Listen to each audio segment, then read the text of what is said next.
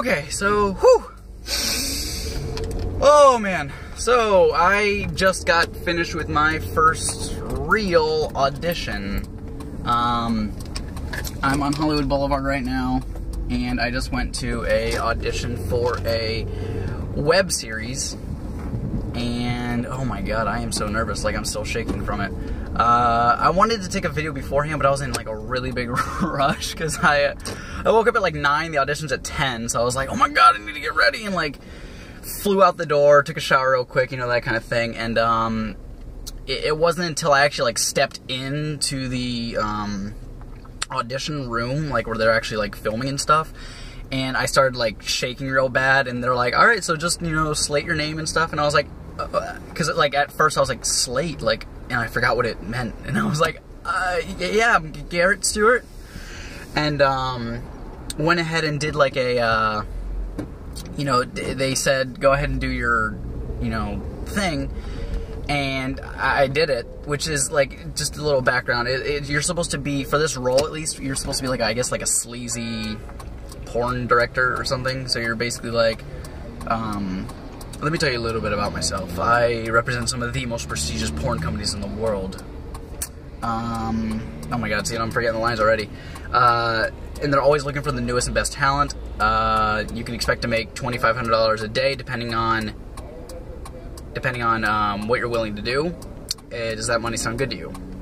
So I had to say that, and of course I did it better than that, because right now I'm still like, I'm nervous and shaking. But I kind of like blacked out a little bit, and I did the lines, and he was like, okay, thank you, and I was the first guy to go in, because they did all the girls first, which were like maybe 20 girls, and only 4 of them got through.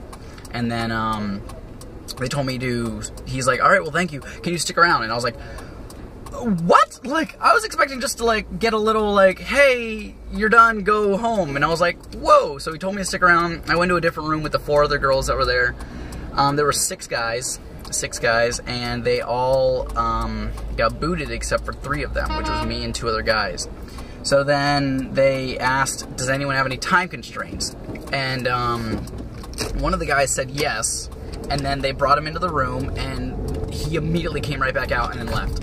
So I'm guessing that meant like, hey, you got time constraints, see ya, you know, because you can't do the readings with the other girl, because it's a guy and a girl part.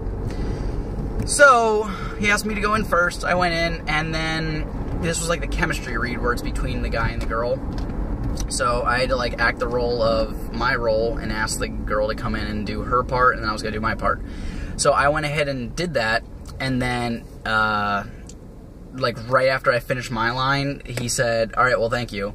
And so to me, I didn't feel too well on the second part. The first part I felt really natural and like da-da-da. But then since I was going through this the second time around, I got really, really nervous. And like when I finished the first part, I was like shaking. I ran to the bathroom and I was like sweating. So I like took the paper towels and like did my armpits. I was like, oh my god. So I don't know. I want to say I felt good about it, but I don't. Like, the first part, yes. The second part, I was way too nervous, and I felt like I blew it. And then, of course, like, I got up immediately and I left. So then I remembered, oh my god, my phone is in there. So I went back and I was like, hey, by the way, I kind of forgot my phone. And then they grabbed it for me. And then the girl said something to me like, thank you, we'll contact you something, like, if we want you or something. I didn't hear that last part. And then I just said, alright, well thank you, and then I, you know, left. And here I am now. So it was very interesting to have my very first audition. Very nerve-wracking. I know that for future auditions, I need to really just calm down. I need to stop being so nervous, because, oh my god, it was that, if anything, if I don't get this role, then that's what killed it right there. That's exactly what killed it. So, yeah, later today, 2:30, I've got extra work, which is awesome. You know, I'm sorry I haven't been keeping up with updates, but yeah, today was my very first audition, which I wanted to let people know, but I've been working all the time, so I wanted to go ahead and now let you guys know. Today at 2:30, I have my very first paid extra work. I haven't had any extra work before, except for in Los Angeles, like, you know, 5 years ago, but that was, I don't count that because this is a different trip, a different journey, a different dream pursuit. So yeah, this is first paid extra work, which is going to be like $50 for like 2 hours, which is awesome because that's like 2 hours of work, 50 bucks, cool, you know? And then I go right to work after that, which I'm not too happy about because, you know, it's going to be like a very short window to get to work, and it's going to be a busy day today, you know. Right now it's about 10:40, so I mean I have some time to like hang out now, relax, get some food in my system, hope I don't throw up, and then yeah, I'm gonna hope that I don't get